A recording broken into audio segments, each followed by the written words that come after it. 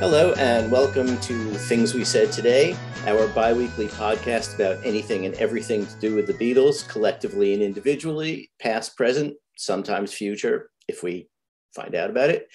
I'm Allan, the author of The Beatles from the Cavern to the Rooftop, and Got That Something, How the Beatles, I Want to Hold Your Hand Changed Everything, and co-author with Adrian Sinclair of the forthcoming The McCartney Legacy, Volume 1, 1969 to 73, and a writer about music for various publications, including the Wall Street Journal, where I reviewed the Revolver reissue just this week.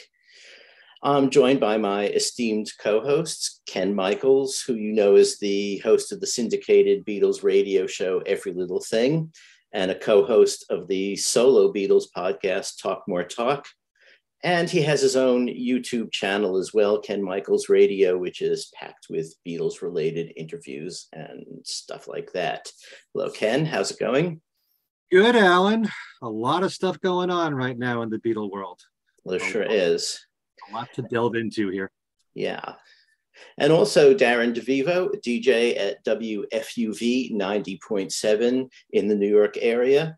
He's been there since 1984. And if you're not in the vicinity of New York, you can hear him and everything else at WFUV at WFUV.org. Hello, Darren. Hello, Allan and Ken and everybody out there in podcast land. Right. Okay. Today we're going to do part 2 of the Revolver box set. Last time we talked about the outtakes. This time we're going to talk about the remix itself. But first, the news. Ken? All right, thanks, Alan.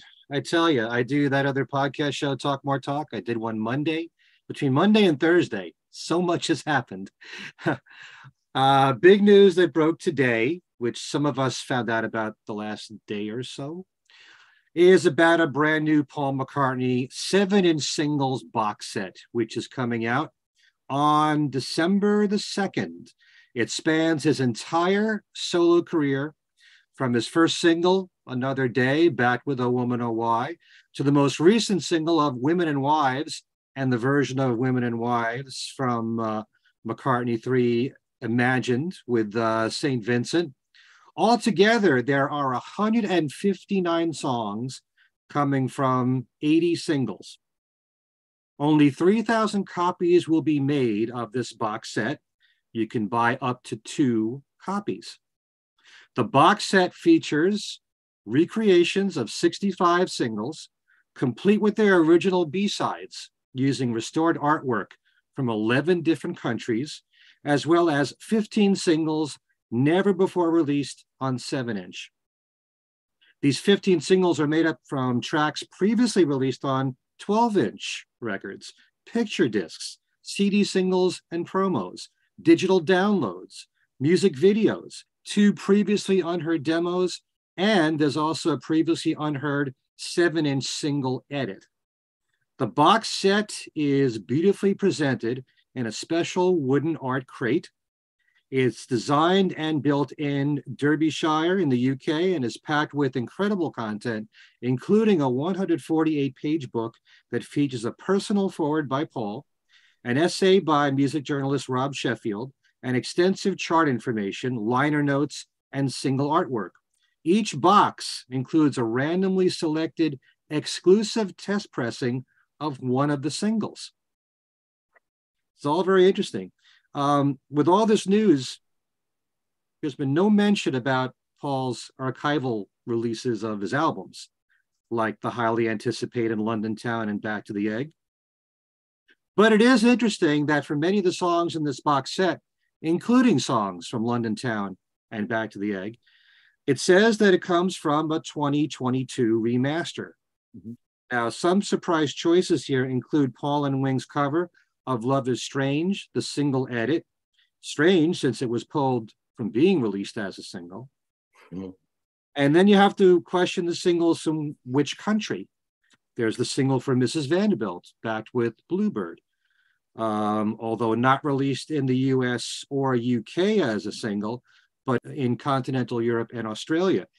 There's also a 7-inch single edited version, the one that I mentioned before, the single edit for Secret Friend. Other surprises include a demo version for I Want to Come Home and a demo for Dance Tonight. There's also a live version for House of Wax in there. I'm thinking that might be from the Amoeba Music Store.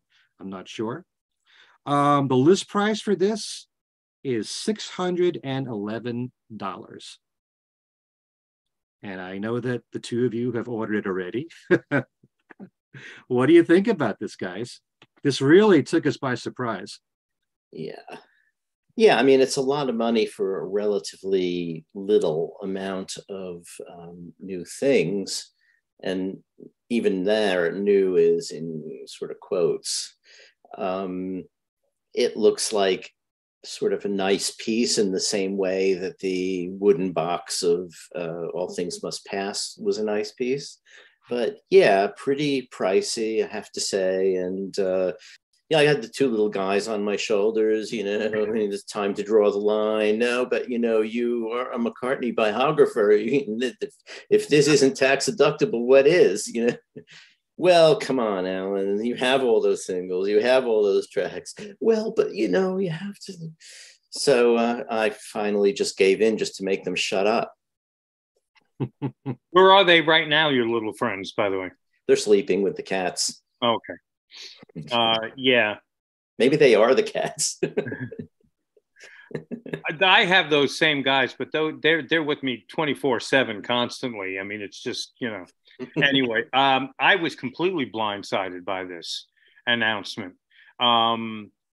Somebody had let me know a couple of days ago that something was coming, an announcement was coming, and of course, I'm sure those who got a hint had a hint that an announcement was coming. You immediately think, oh, it's going to be sorry, it's going to be London Town or Back to the Egg, or one or both of them, and I got excited about the prospects. Maybe Paul's putting a new album out.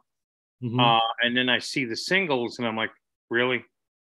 Do we need this? Well, I'm thinking in the back of my head, all right, where am I going to find the cash to buy? Because I'll be buying it.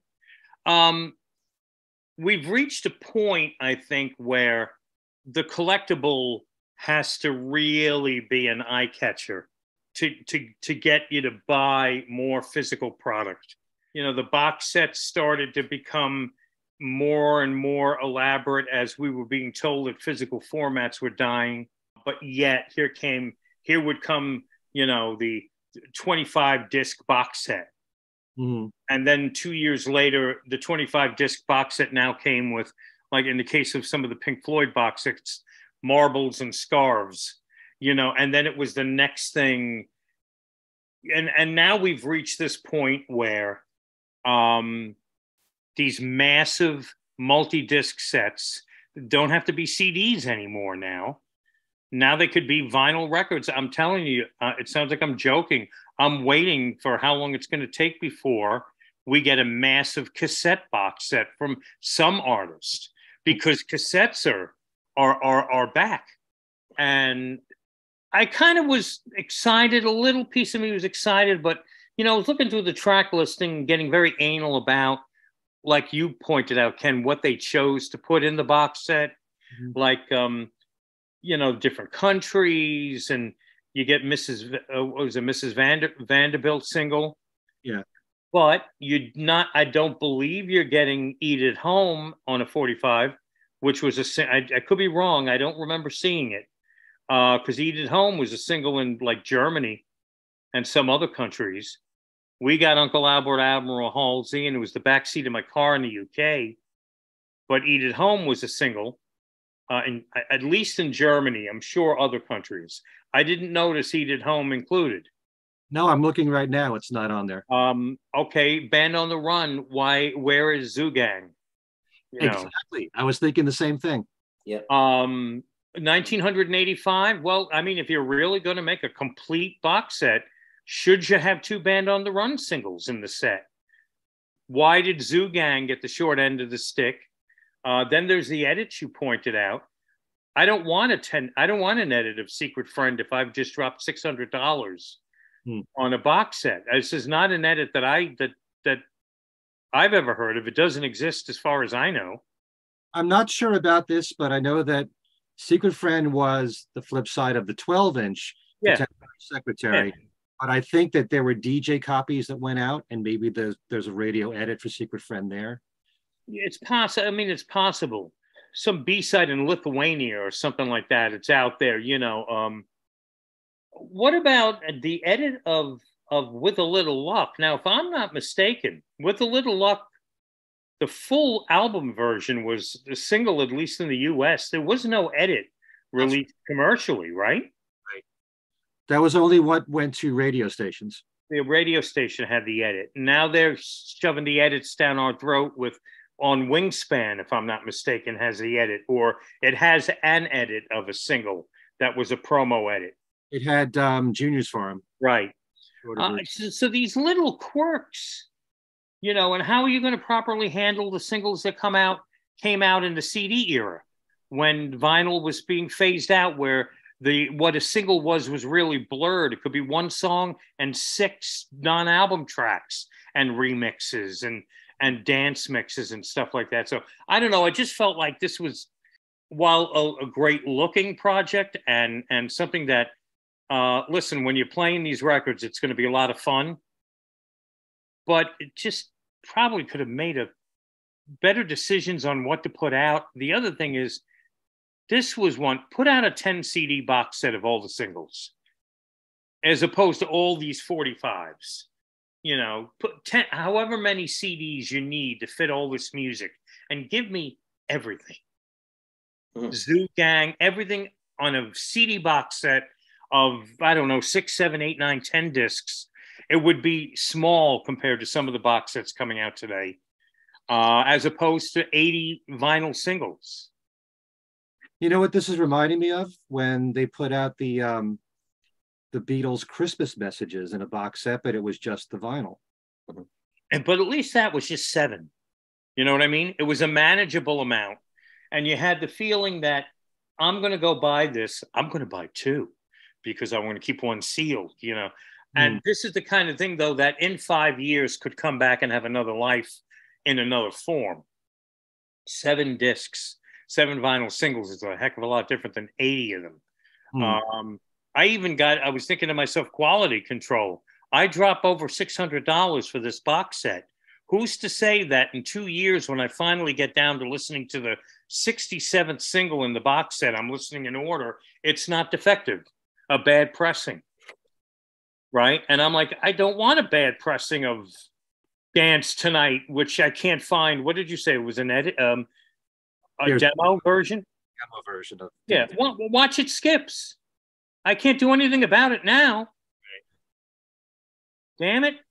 He said, well, just buying it just a couple of hours ago. So, you know, it's an unnecessary release, but if it's going to be out there, and if you're a completist and a hardcore fan, listen, it'll be fun. It'll be a nice piece to have. And, you know, just one more way to lure people like us to buy a physical piece of music, because you know, there's, you know, what's next? Well, all I can think to say is that Paul McCartney is, for the collector, he's a collector's dream, because he puts out a lot of limited edition releases through the years. And I like the idea that he's addressing the fact that he's had this long, very successful career. He's put out so many singles. And I also love the fact that he's got, well, almost all of his singles in the box set. If you notice, by the way, all the singles are what he released as a single himself or on his albums. You won't find The Girl Is Mine in here. You won't find the Kanye West stuff. Right, I noticed that. And those charted. You know. Sorry. But just the fact that I like knowing that in this collection, you're going to get Give Ireland Back to the Irish and Mary Had a Little Lamb, which weren't in other greatest hits compilations. But it shouldn't be limited to just this. And I like the fact that it's all got the picture sleeves and the artwork, the original artwork, and I think that's so wonderful. But I'm someone who has to have everything that's been released. I don't have to have every version of everything. Right. You know, if there's one song in this box set that has never come out before, and evidently there are, like the demo for I Want to Come Home or Dance Tonight, although I'm not sure where that comes from exactly. But, you know, I'm not going to spend $600 for one or two songs. But I like the fact that he's addressing this and he's putting out something nice. And for people who are collectors, this is an investment. Maybe they'll resell it years later. It'll be worth so much more. Let me just jump in with one more thing that sort of puts this McCartney set into perspective, and maybe makes it seem a little bit more of an essential positive item that's coming out, for lack of a better way of putting it. I hold this up. I don't know if it'll be backwards. Emerson, Lake and Palmer. Okay. Earlier this year, Emerson, Lake and Palmer released singles, a box set of 12 7-inch singles. Now, Emerson, Lake and Palmer is not a band that I'm even thinking about singles. Mm-hmm. But here they put out this box set with 12 7-inch singles. I'm assuming these are the singles that, you know, came out in different countries and whatnot. The pieces must be so heavily edited because they're 45s. And for the 12 singles, and you get all kinds of other tchotchkes in there, it's $92. All right, so McCartney 80 for 600 and change, legitimate all-time hit maker versus prog band with, you know, single edits galore on 12 vinyl singles. So it's the nature of the beast that we live in today. Right. And, but, you know, it's just like with McCartney, it's for the collector. Mm-hmm. There's always going to be those ELT fans that have to have everything, the completist, like we said before. So it's just addressing them, you know. But again, very interesting. I was expecting something else. I was expecting news about an archival box set, or maybe a new album, or maybe something about It's a Wonderful Life. But we'll have to wait to see when we'll hear something about that project. But in other news, great news about the release of Revolver. It debuts back, or you could say re-enters, Billboard's top 200 album charts at number 4. And it's on the UK charts, debuting at number 2. Both of them behind Taylor Swift's latest album, Midnights, which is at number 1. The UK also has a vinyl-only chart where Revolver debuts at number 1. So I say this all the time, name any other band whose old albums can re-enter in the top 10 on the charts in America and in the UK and other countries as well. There will be a new single from the forthcoming live album from Ringo Starr and his all-star band from the new Live at the Greek Theater 2019. And that's Hamish Stewart's song with the Average White Band called Work to Do. The song is, in fact, an old Isley Brothers song. And a new video has been made for the song, which you can check out on YouTube. Really good performance overall. Love all the camera work. Every time there's a solo, camera zeroes in on that musician. It's a really good performance, and Hamish sings it really well. All right. Remember that live recording of Yoko and the Plastic Ono Band that we reported on earlier? It was recorded in Japan in 1974, and it now has an official release on CD on November the 18th. It's called Let's Have a Dream 1974, One Step Festival. You can purchase it on Amazon, although it has a steep price, $56.98. The music was made available on YouTube and Spotify. Certainly, from my point of view, one of the greatest tribute concerts ever, the Concert for George, will be shown in select movie theaters on November 29th, on the 20th anniversary of the concert, which took place 1 year after George's passing.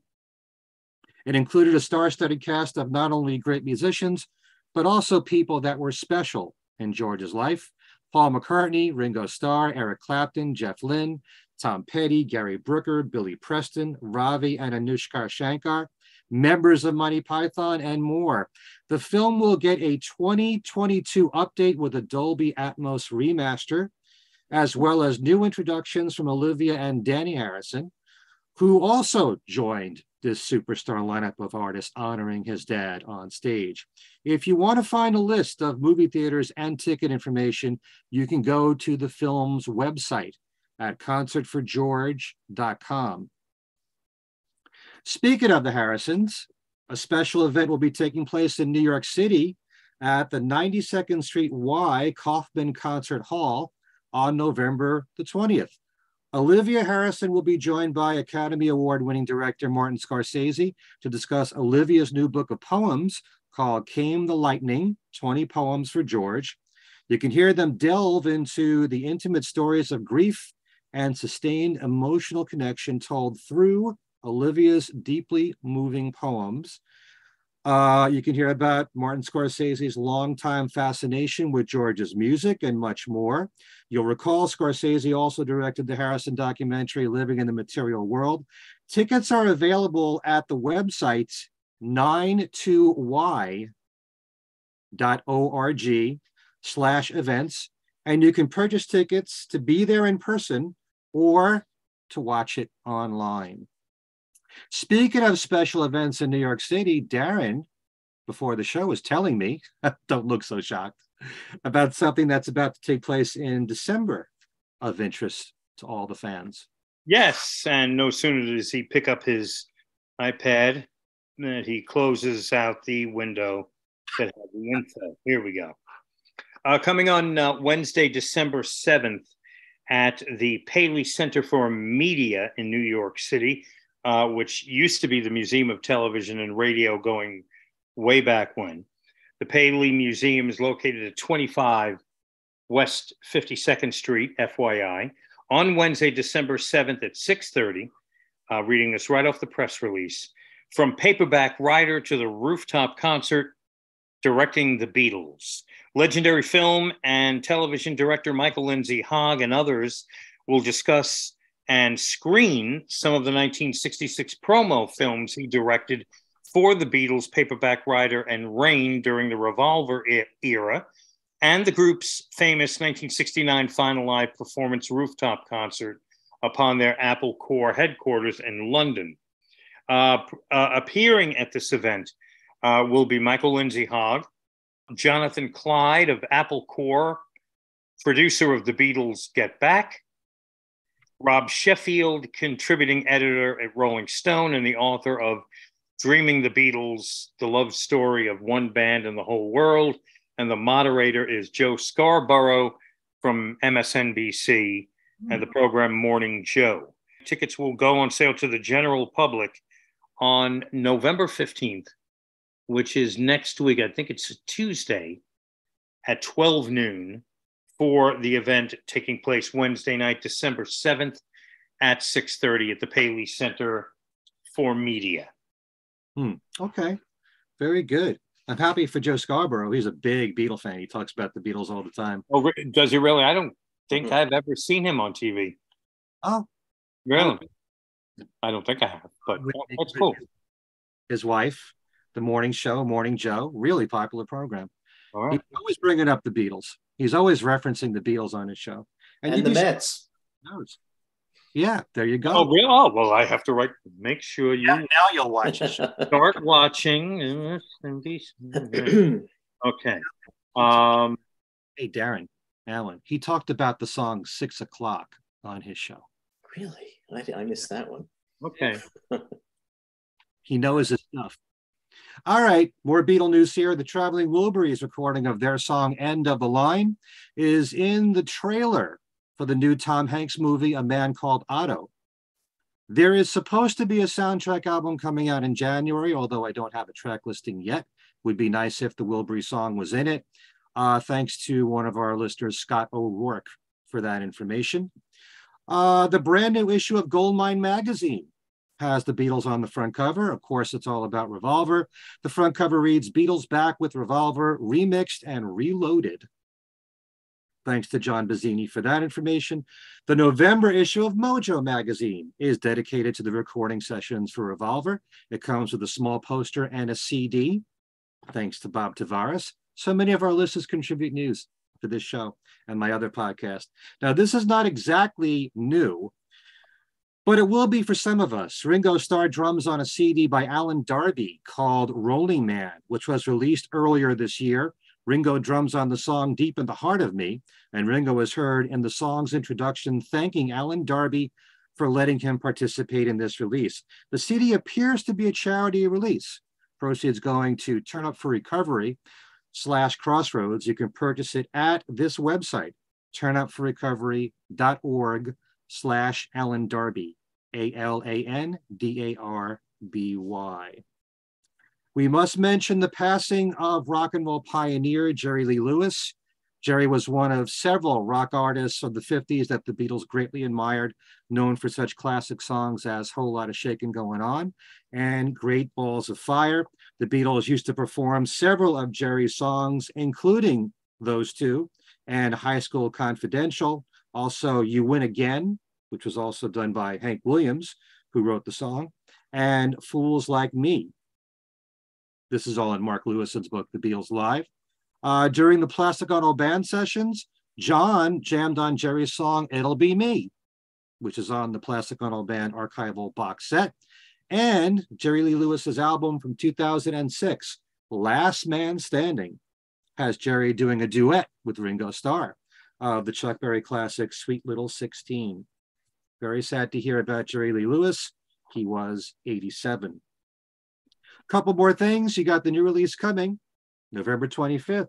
Ringo live at the Greek Theater, coming out on 2 CD, which is what I'm holding right here, a 2 CD Blu-ray, also DVD, also a Blu-ray, and an exclusive vinyl release, double yellow vinyl, I've heard, for November the 25th. And like I said before, a brand new video for the single Work to Do that you can watch online. Finally, it has now been announced that the next Fest for Beatle fans will take place March 31st, April 1st and 2nd, again at the Hyatt Regency, Jersey City on the Hudson. Special guests so far, there'll be more added on, are Peter Asher, Patty Boyd, Mark Rivera, Mark Lewison, Jay Bergen, The Weaklings, and others. Okay, always go to thefest.com for more information. And that be it for news. Okay, then. Outstanding. Yeah. I even took notes. Outstanding. So on to the Revolver remix. You know, like all of these remixes, there's been a lot of debate about whether there needs to be a remix in the first place, about what Giles did that someone didn't like and someone did like, and, you know, whatever. So we're not going to go track by track, but shall we just sort of go around for general impressions first? Should we start with Ken? I was very impressed with everything that I heard. I mean, I've had no problems so far with the remixes of all the Beatles box sets. The sound quality is great. The clarity is just amazing. I have to keep wrestling in my mind this whole idea about remixing, because to me, the Beatles catalog was perfect the way that it was. There are a lot of Beatle fans that don't feel that way. And in many ways, stereo was still, at least certainly for rock music, a new thing around the time of the early 60s through the mid 60s. And they were experimenting with it. And there are some things that bother me about the original mixes of Beatles songs, especially lead vocals in one channel, or if you can't hear Paul's bass playing, or if the drums are kind of buried. And so for Beatle fans like that, they want to see changes made. And I think a lot of them would be quite pleased with everything that Giles Martin has done. And, you know, the problem with someone like myself is I was brought up on these mixes my whole life. I never really complained about it all that much, but I could also understand, you know, like I said, I don't like lead vocals in one channel. When you have it more centered, I think it's a more powerful recording. Everything that I've heard on the remix sonically sounds absolutely wonderful. And it's something that I would go back to again and again and again to listen to. Whether or not I will ever say it's a definitive way to listen to the Beatles, that remains to be seen. Because like I said, when something's been in your system the way that it has been for most of my life, I've accepted it the way that it is. But, you know, there are certain songs in here that I think are vast improvements, mainly because certain instruments or lead vocals have been centered. And I like that more. And I think it's more powerful that way. There was a question that I actually wanted to pose to the two of you about this, because I remember when the Sgt. Pepper box set first came out, and there was a listening session in New York, and Giles Martin was there, and he was kind of talking about how he kind of wanted to bridge the gap between the mono and the stereo, so that there were elements of the mono releases in the stereo remixes. And I kind of feel like he's carrying on that tradition in some ways, especially when you talk about a song like Eleanor Rigby, where Paul's lead vocal is always in the right channel, and now the lead vocal is in both channels. And I think it's much better for that reason. One thing that I really liked a lot is the beginning of Got to Get You Into My Life, where the horns were always just in the right channel. Now it's in both channels. And it's so much more powerful that way. Of course, you could always say, you might as well have listened to the mono mixes all these years. Right. So I understand that logic. This could be a never-ending conversation, talking about remixes and which way to go. I mean, I was brought up for the most part with stereo mixes growing up since I was a kid, and I accepted it. But the Beatles never cared about the stereo mixes, and they didn't really spend that much time on them until later on. And so I've been listening to their recordings in a way that they didn't really put the effort in when it came to the mixes. You know, a lot of those stereo mixes were kind of rushed and done in a few hours, and yet I accepted it all these years. But at the same time, when you look at this catalog as being as close to perfect as can be, it's hard for me to be all that critical of that catalog, mainly, I guess, because the songs are so great. But overall, I'm very pleased with what I'm listening to.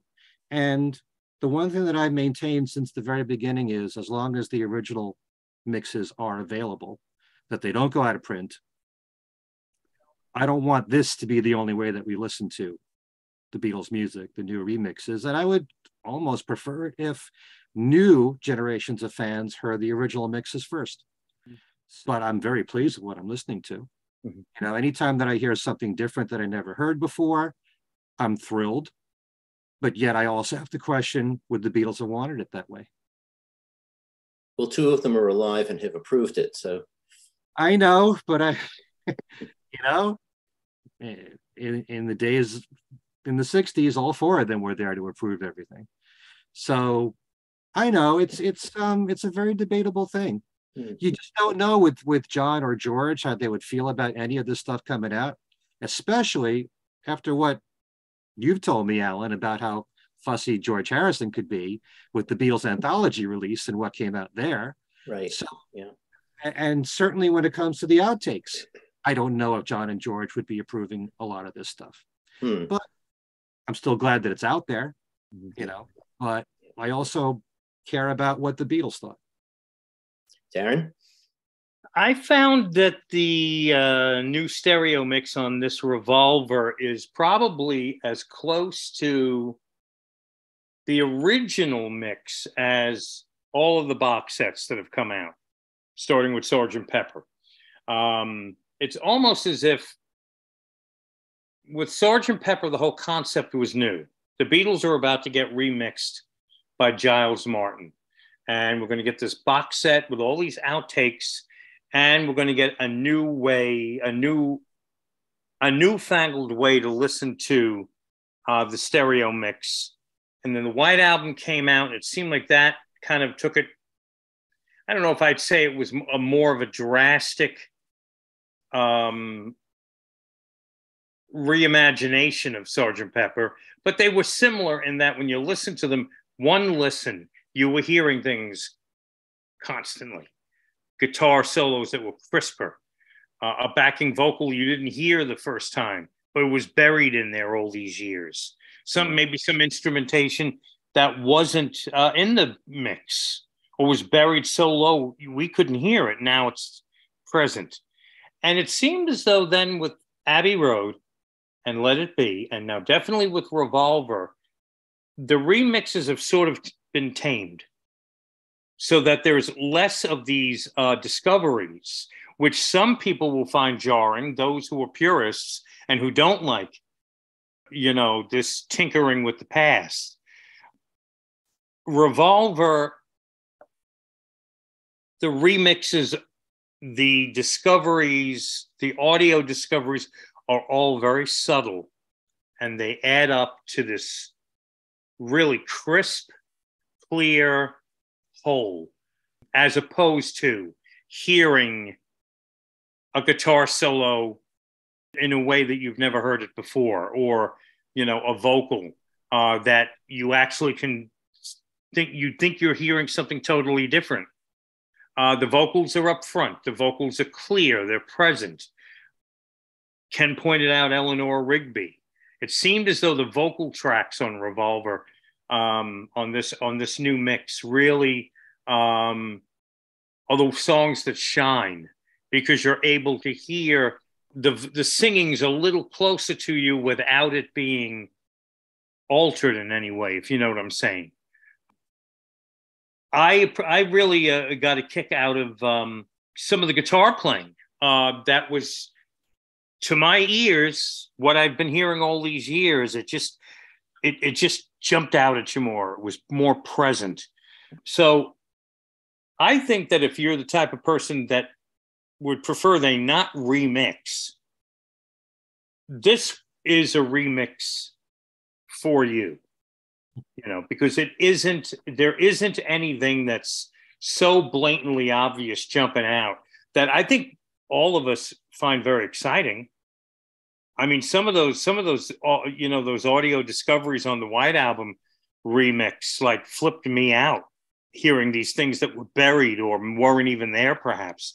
Mm-hmm. It's all subtle, and it all adds up to just an enhanced listening experience. I can't really single out any individual song that is more eye-opening than the one that came before. It's just, it seemed across the board.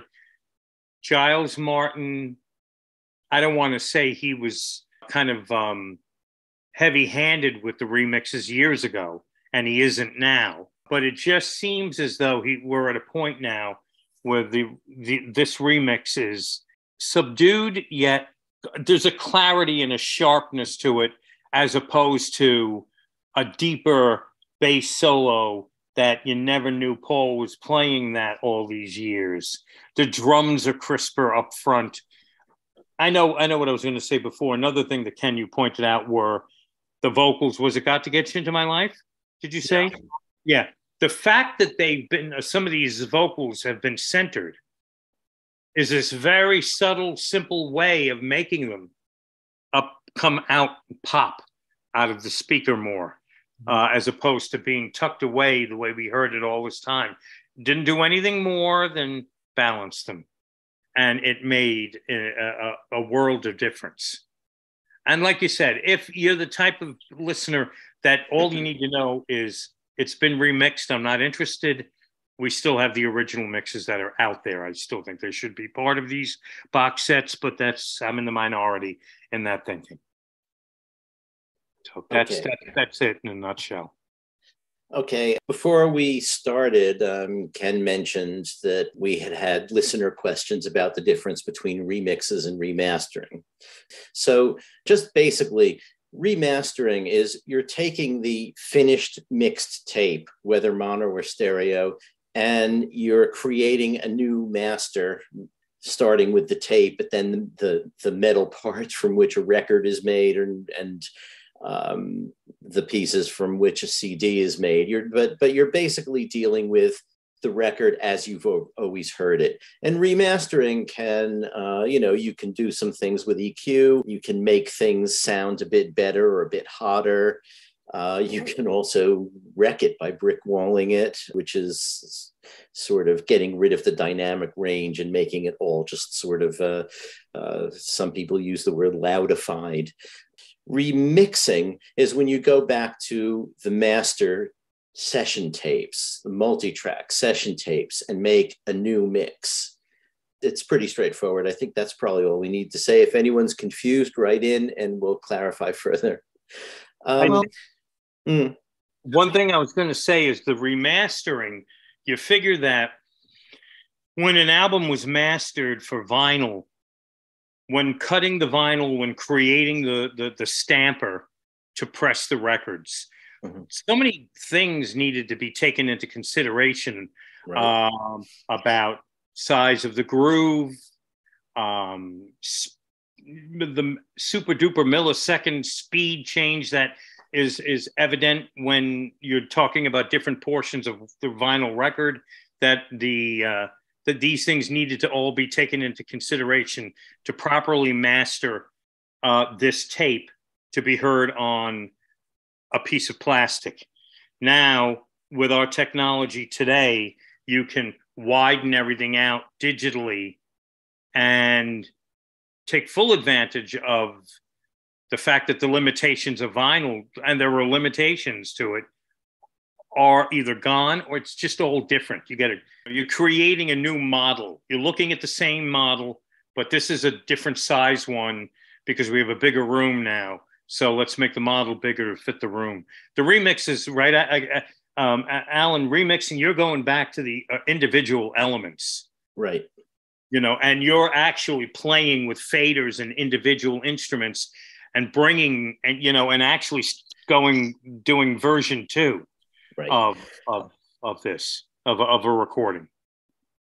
Right. Yeah, to me, remixing is like you were saying, Darren. It's when you can affect the balance of the different instruments in the overall sound. You can bring up the bass if you want to. You can bring up the drums if you want to. You can bring down one instrument if you want to.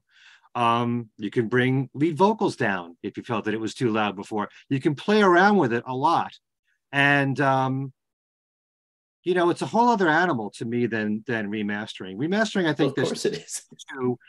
They're trying to capture the original mix the way that it was, with the best sound quality, with using today's modern technology.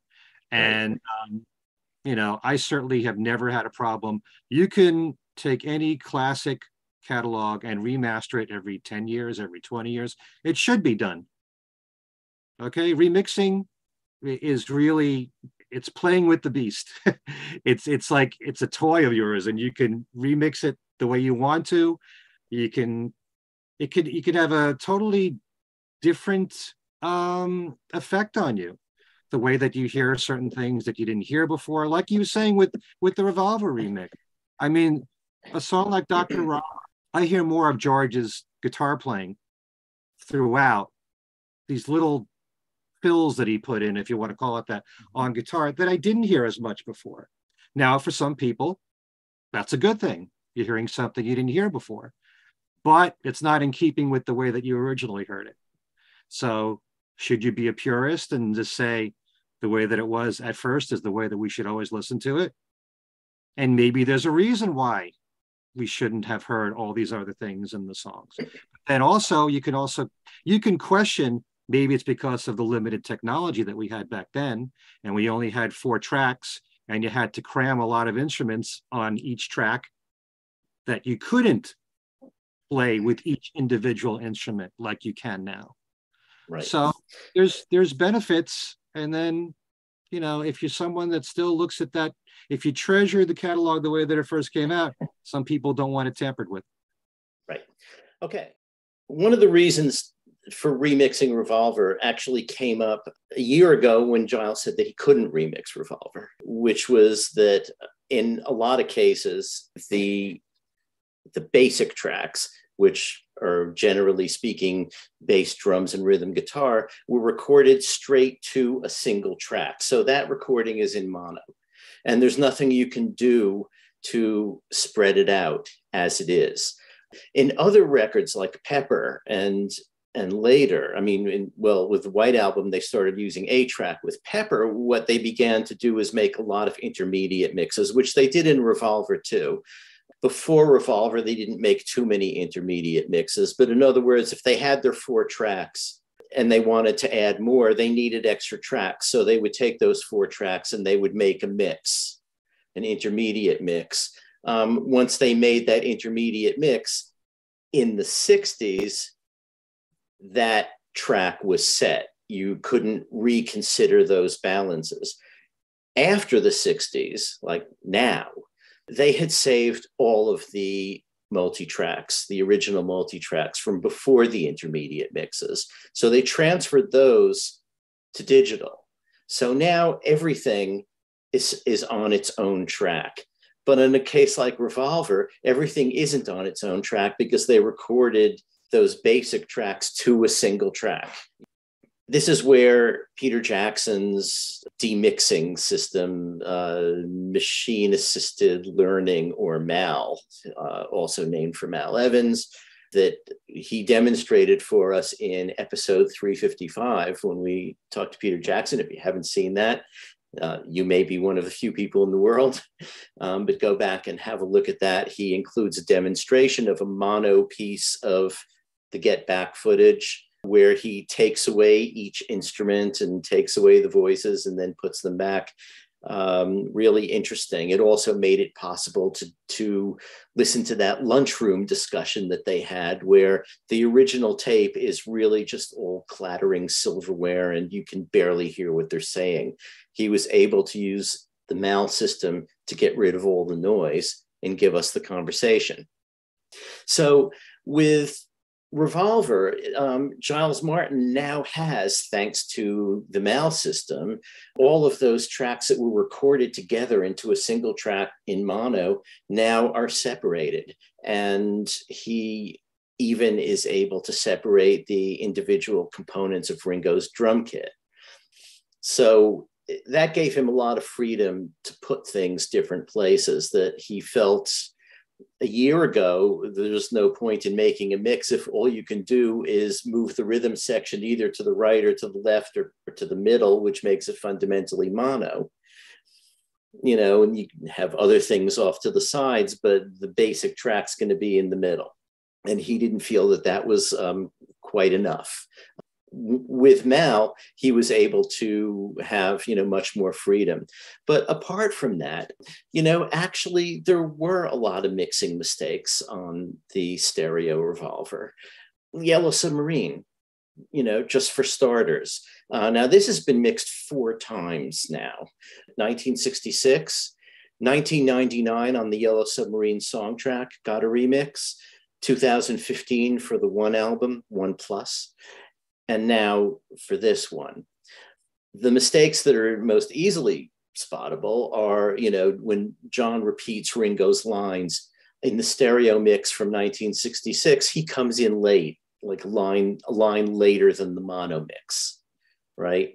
And the other thing was, and this isn't necessarily a mistake, this could be an artistic decision. You can go either way on this one. When the song begins and Ringo sings "In the Town," in mono, there's a guitar chord accompanying "in the," comes right in at the first word. In stereo, it doesn't. In stereo, it's "in the" guitar chord on "town." Okay. I don't really want to say that's a mistake. I think I think that was a decision. Okay. In 1999 and in 2015, John Lennon's answering vocals were restored, but the chord was not restored. On the new one, John's answering vocals are still restored, and the guitar chord in the opening is restored as well. So that makes it a little bit more like the mono mix. Also, since given the sort of circus that Yellow Submarine is, Giles this time felt a bit freer about moving some of the sound effects around. The, captain, that kind of thing. Those sort of move around the picture a little bit more than they did in 2015 or 1999, and certainly more than 1966. With Eleanor Rigby, another audible mistake. If you listen to it in headphones, the 1966 version, you have centered vocals. I'll look at all the lonely people. And then Paul sings the solo vocal on the right channel. But it starts in the middle. You can hear it actually travel. Eleanor Rigby, you hear it going across to the right. So now the lead vocal is centered, and so that doesn't happen. But for me, there's another attraction to the new mix of Eleanor Rigby. Although there was a bit of this in the 1999 mix, not too much of it in the 2015 mix. And that is that, okay, in 1966, the strings were recorded on 4 tracks, and they were mixed to 1 track. So basically mono, and centered in the mix. So you have the strings in the center, and then the vocals starting in the center and going to the right. What you have here are the strings are placed in the stereo mix the way they would be if you went to a concert and saw them on stage. You've got the violins on the left, the violas in the middle, the cellos on the right. And that's kind of, it's kind of a nice effect, because if you're in a concert hall looking at a string octet, that's the way it is, and that's the way you hear it. In surround, they're all around you. And again, with, since we talked about Yellow Submarine is all around you too, especially the chorus vocals. When it's like, we all live in a yellow submarine, that comes from the front and the back, and you're just right in the middle of this whole crowd singing Yellow Submarine. It's a nice effect. And, elsewhere, I don't know that there were things that you would really call mistakes in the original mix, but like Ken and Darren both said, everything is much more centered. The way it would be mixed today, not just because it's a mixing style, but because you had all of those tracks individually available to put any place you want.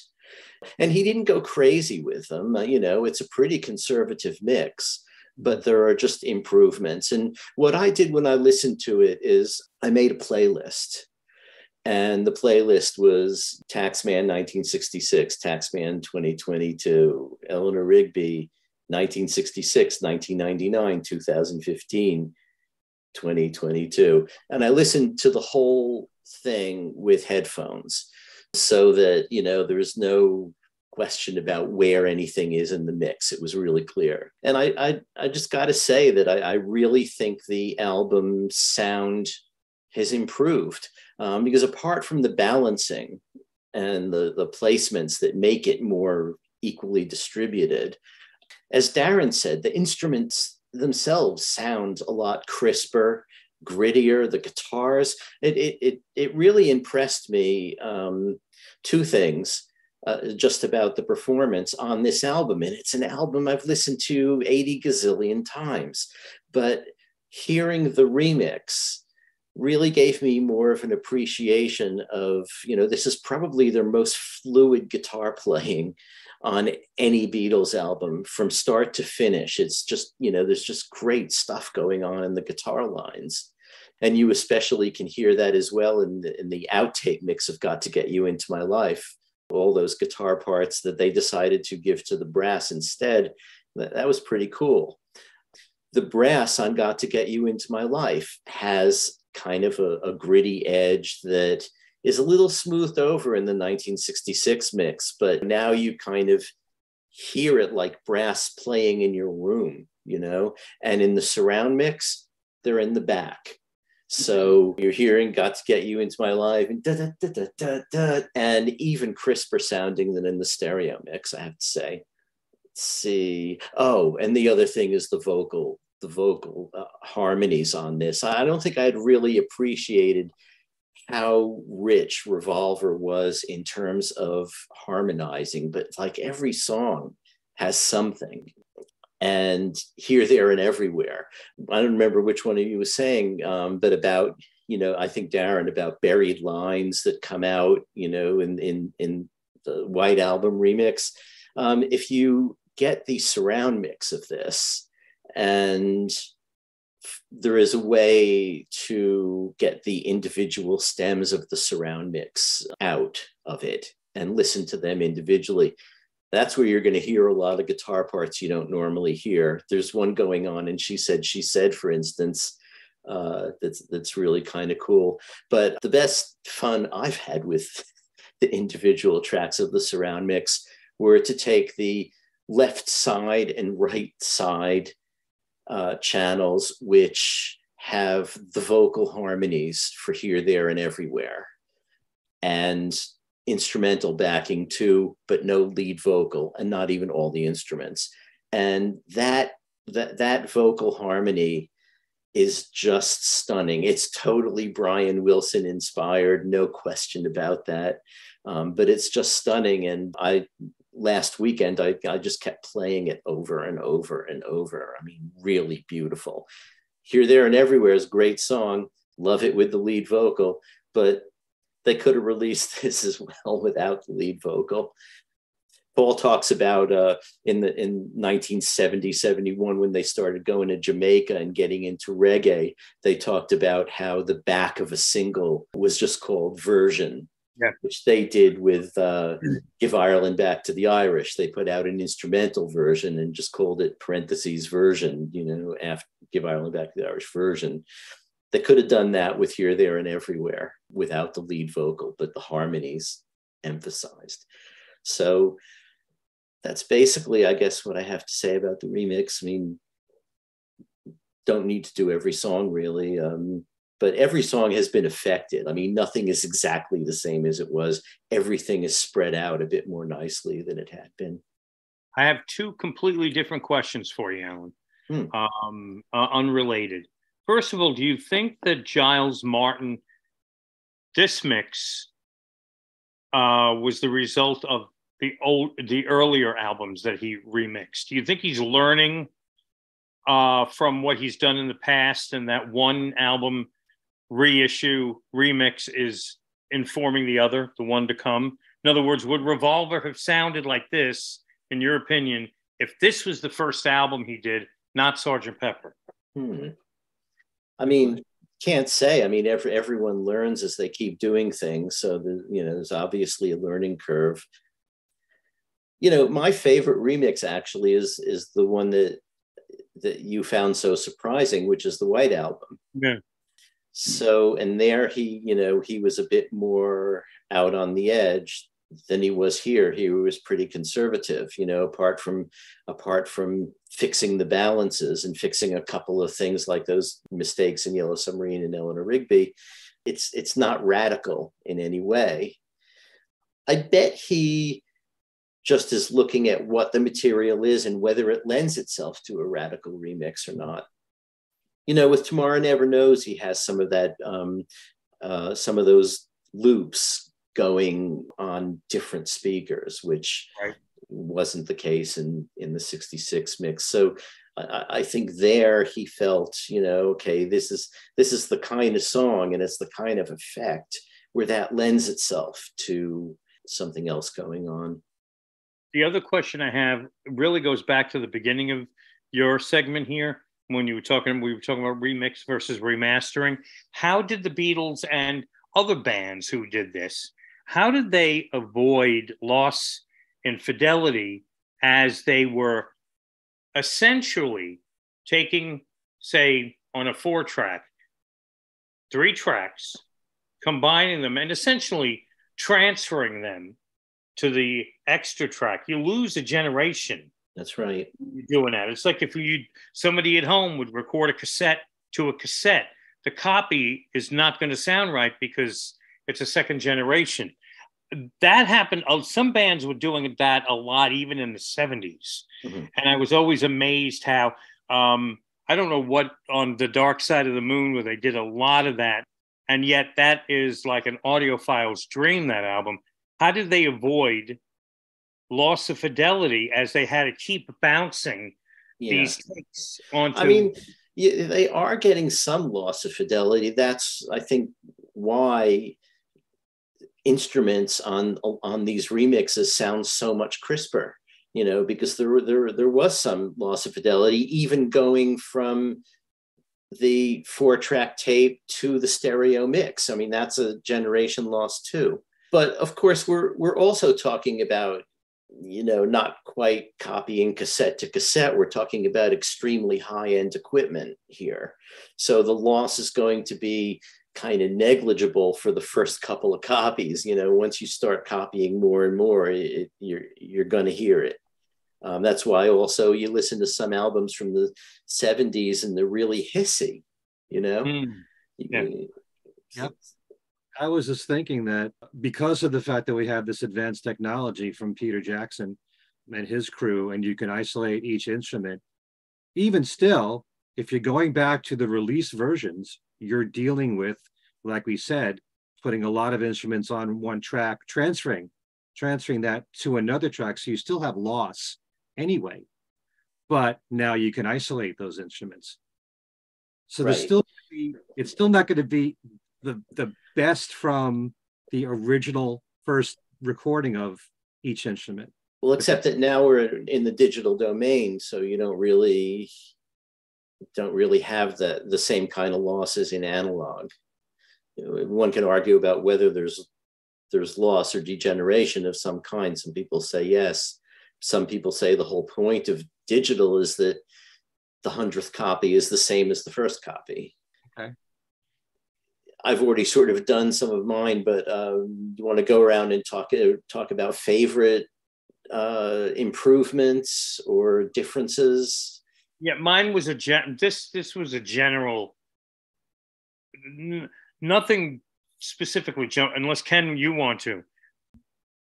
In my case, I found that other than the ones I mentioned, Ellen and Rigby, and Got to Get into My Life, there are certain songs where I really like the changes that were made, but I still had some problem with it. Like, for example, I wrote down here in my notes about Good Day Sunshine. The original stereo mix, the introduction on the piano is mainly in the left channel only. Mm-hmm. And during the verses, they're in both channels. George Martin's piano solo is in the right channel. And at the ending, it's bouncing in different channels with harmonies. Not sure what that meant. You might have to. In the remix where they're singing "Good Day Sunshine, Good Day Sunshine." Yeah, there he's got them spread across the two channels and in surround their in the back too. But that I think what you probably meant was that was a much more striking, or depending whether you liked it or not, effect than the 1966 one where they were all in the same place. Right. But I also wrote that now the introduction on the piano is in both channels. Mm-hmm. George Martin's solo is mainly in the right, but you hear some on the left. You hear more hand claps. But the one thing that bothered me was that the last chord doesn't sustain like it did in the original. Ends kind of abrupt. Okay? It's like you don't really hear it. When it comes to the word day, that you hear the chord underneath good, and when it comes to day, it's not there. It's just harmonies. The original, I think, had a smoother ending. Mm-hmm. So I had a problem with that. For No One, originally the piano was in the right channel, the bass was in the left, lead vocals were in both, the French horn was in the left. Now the piano's in both, the French horn is in both. It has a much fuller sound, but I hear less bass. Yeah. So in some ways it's an improvement, and then it's lacking in something else. So a little bit of criticism there. Darren, did you have any? No, not really. Like I said, my overall feel of the remix, it's very consistent. There's nothing jarring, whether positive or negative. It just plays very upfront, very crisp, very clear. Whether one song it might be the harmonies, another song it might be the drum sound. I will admit, I didn't pay very close attention like you guys did to the channel separation and all of that. I'll do it now. That really wasn't sort of on my radar. I'm looking for the presence of, you know, how crisp, how much the instruments popped, as opposed to where, you know, in the stereo spectrum they were placed. So to me it was an easy, if you don't like these remixes, if you wish they never did them, this is probably a remix you should check out, because you're probably going to find it to be acceptable. You might not be converted, but this stayed very true. Mm-hmm. And yet at the same time, you're listening to it and you're like, I can't put my finger on it. This is really better, but it's not different. Right. And the interesting thing about that for me is that while it's, you know, it's not a radical remix in any way, but because of the instrumental clarity, because of the better balance, I think that's why I noticed more of the vocal harmonies and the guitar playing than I had through gazillions of listens. And I think it gave me a greater appreciation for why people are so keen on Revolver as being the Beatles' best album, or, you know, greatest album of all time, some people say, you know, whatever. You know, I liked Revolver. I never disliked Revolver, but it never really was something that I thought about when people would say, what's your favorite Beatles album? And, you know, generally it was Pepper, maybe Abbey Road, you know, and then maybe the White Album. But in Revolver, you know, I thought of it as one of the sort of part of the mature period, one might call it, that begins with Rubber Soul or even parts of Help. I mean, Yesterday's on Help. You can't say that's immature.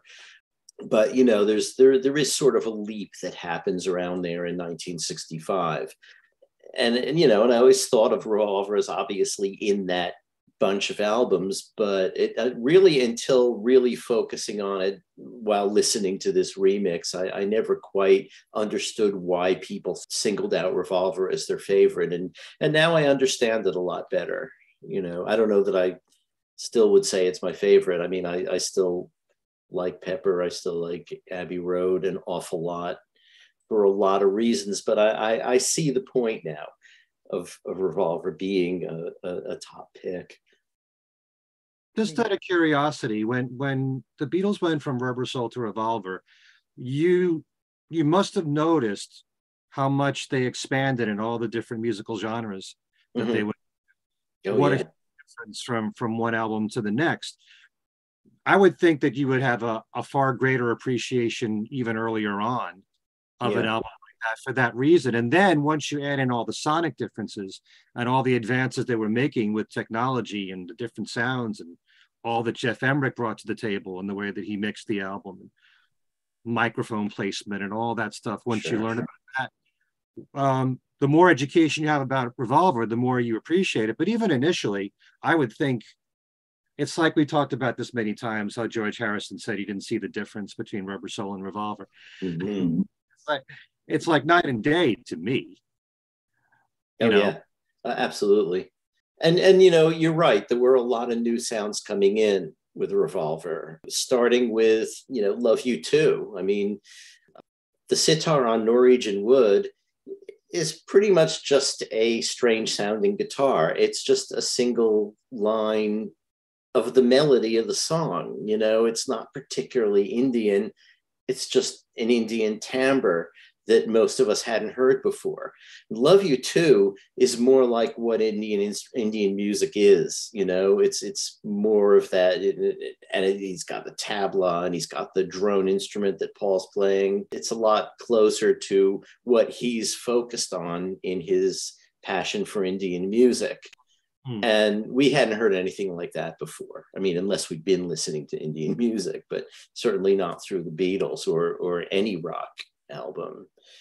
And, you know, Got to Get You Into My Life. I mean, I always think of, you know, you've seen that clip of them in Hillegom in Holland being interviewed, and they're saying, you know, do you think your music will change? You know, and Paul says, well, you know, it's like, if you mean like, would we have like a big band kind of sound? No, we'd never do that. And I always think of Got to Get You Into My Life that should be a jump cut.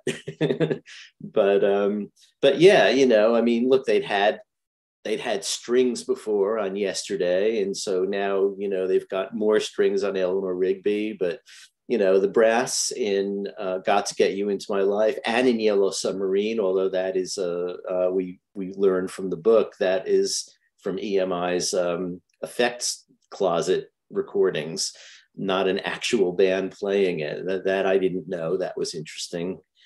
And then, of course, the electronic stuff and the backward stuff. It really is a big jump. Why didn't I appreciate it as much at the time? I don't know.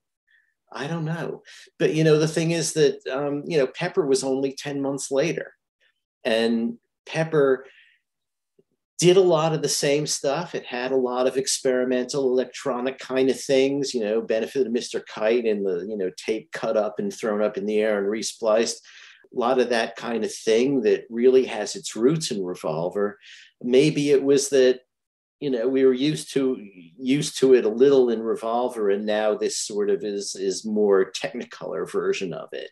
I don't know how it, and people also say a lot. I mean, I've heard this argument made many times, and I think it's made in the book too. The fact that those 3 songs were taken off the American Revolver, which is what we grew up with, changes the whole balance of the album. So, that could have something to do with why I or other American listeners didn't really cotton onto Revolver as being that big a leap or whatever. I mean, it was a leap. Also, and we'd heard those 3 songs on Yesterday and Today in advance and packaged with more sort of normal Beatles songs like We Can Work It Out and Day Tripper and Yesterday. So it was like we got eased into the Revolver sound. Yeah, so I've been thinking that too. The transition was a lot smoother. By hearing something like I'm Only Sleeping with backwards guitars, it prepared you. Maybe Tomorrow Never Knows wasn't as shocking because you heard I'm Only Sleeping a few months before that. Maybe. That's right. Or Rain, for that matter. Yeah. And, I mean, I've listened to the British albums pretty much exclusively since about 1973. And that's an awful long time, right? But playing Revolver now, when I hear Dr. Robert, I want it to go into Yesterday, like on the Yesterday and Today album. Just something in, the inner ear sort of prepares you for Yesterday, but it goes elsewhere. So it's weird because I haven't really listened to the American Rubber Soul for a long time, but still, when I hear certain songs like It's Only Love, I'm expecting to hear Girl next. It's because your ears were so used to it, must have left some impression. Absolutely. And for me, it was the Beatles' second album, because that was one of the first I got when I was really little and I had it on cassette. And hearing the songs, the US mixes in that configuration, when they're popping up on other albums today, it's like, that sounds all wrong. Yeah. So I'm just trying to think if there's anything else to say about the surround mix. It's, it's a pretty conservative mix, but it really, like all of them, it sort of envelops you and, you feel like you're sitting in the center of the band, and it's really nicely done. Not real adventurous. It could be more adventurous given what the material is, but it's fine. It surrounds you. It surrounds you in a visceral way. And then, of course, there's listening to the individual stems. The one thing I have to say about it is, I still would have preferred that it came on a Blu-ray. I tried pretty hard to find a version of the surround mix to buy and could not. I eventually got it because you can get anything you want at Alice's restaurant. And I got it, and I got the individual stems and all kinds of stuff. I would have been happy to buy it, Apple, but you have to make it easier to find. Of course, that money now went into Paul's single set. So, so, you know, all roads lead to Rome or Liverpool. That was Paul's way of stopping you from going further down into the illegal recording route. That's right. He knows. That's right. I don't know if you want to address this or not, but when we did our last show talking about the outtakes, one of our listeners wanted us to talk about the differences in the versions that we heard on the Beatles anthology of Revolver to what appears here. Now, in reading the Kevin Howlett notes in the Revolver box set, we did learn that the backing tracks from Eleanor Rigby, the string section, is actually a completely different take, right? The one that the Beatles released. Mm-hmm. But there are supposed to be differences in Tomorrow Never Knows, take one. Right. You know what that was? Because I didn't AB it yet. Tomorrow Never Knows on the new one is a bit longer. The anthology is 3 minutes 14, and the new version is 3:33. There's some talking in the beginning, other things happening.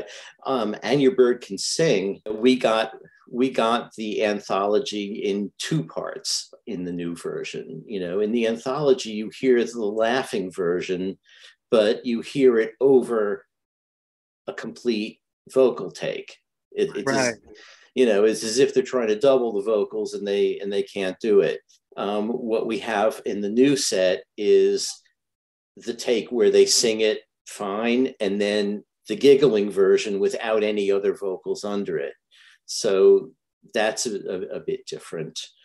They did remix them all. I didn't really take notes on what the differences were between the anthology and these. A couple, I remember on one of them, I can't remember which one, towards the end on the anthology mix, which was maybe an instrumental mix or some sort of a more spare mix, that they faded in more of the finished tracks in the last verse. That was the kind of thing they did in the anthology because they were trying to show sort of a process, whereas here they're into showing more what the outtake was, you know, in all of these box sets. I think my sense of the outtakes in the box sets is that they're, you know, purer in a way than the anthology. So I didn't really spend a lot of time comparing the ones from the anthology because that was sort of my general feeling anyway. I generally would prefer the more pure version of an outtake to hear what actually happened in the outtake. If you start fading in tracks and things, it's not really the outtake anymore as such. Right. Okay, so that basically is our take on the remix of Revolver and some of the other remixes along the way. And let's go around and give our contact information, starting with Darren. All right. I'm at WFUV, and if you want to tune in, if you're in the New York City metropolitan area, 90.7 FM, or stream us at WFUV.org, or get our app. That's another really cool way to download that, and you can listen there. And I'm on the air 10 p.m. till 2 a.m. Monday night through Thursday nights, 4 nights a week, and from 1 until 4 o'clock on Saturday afternoons. And I have 2 Facebook pages. If you want to come and get in contact with me, Darren DeVivo, send me a friend request. The other Facebook page, Darren DeVivo, WFUV DJ and Beatles podcaster, and click like or follow or whatever it is. And that's probably the best way to keep in contact with me directly. Ben? All right. If you'd like to email me, my address is everylittleThing@att.net. I also have a Facebook page, Ken Michaels. It has my face on it, along with my late dog, Nilsson, named after Harry. And so you can friend me on there. As far as my YouTube channel, Ken Michaels Radio, my most recent interview was with Bruce Spicer and Al Sussman for the new book, The Beatles from Rubber Soul to Revolver. Talks about those 2 albums plus Yesterday and Today, the Butcher cover, fans' reactions to all the music. It's really a great book. So it's all about that on my channel, Ken Michaels Radio. There'll be lots of new interviews coming in the next few weeks. If you can, please subscribe. My other talk show podcast on the Beatles called Talk More Talk, which is mainly on the solo Beatles. We just did an interview with Jason Krupa, who is the host of the podcast Producing the Beatles. And he's also the co-author, along with Ken Womack. They were both on this show for the book on George Harrison and Eric Clapton called All Things Must Pass Away. And we talked about Revolver from the position of a producer and how he looks at it, and talking about the remixes there as well. That was a great show. You can check us out on our YouTube channel, Talk More Talk, a solo Beatles video cast. Next show is going to be in 3 weeks on the 28th of November. We'll be discussing Ringo's Old Wave album and reviewing that. Please subscribe to that channel. We're on all audio platforms for that. Talk More Talk, a solo Beatles video cast. There's my website, kenmichaelsradio.com, where starting next week, you can win this new baby, Ringo Starr and his all-star band, live at the Greek 2019. I will also have a special contest coming soon where you can win the 2 CD set and Blu-ray. I should get a copy already. What are you, special? Look who's talking. Mr. McCartney singles box set. Well, I mean, I didn't get it like, here's mine. I got it a month in advance. Signed by Paul. But I do all kinds of contests on my website, so that's the place to turn to, where you can win CDs, DVDs, Blu-rays, books. Oh, by the way, starting next week, you can win this book, Top of the Mountain, The Beatles at Shea Stadium. Did you get it, Darren? No, I'm not special like you, Ken. You were going to order it, you told me.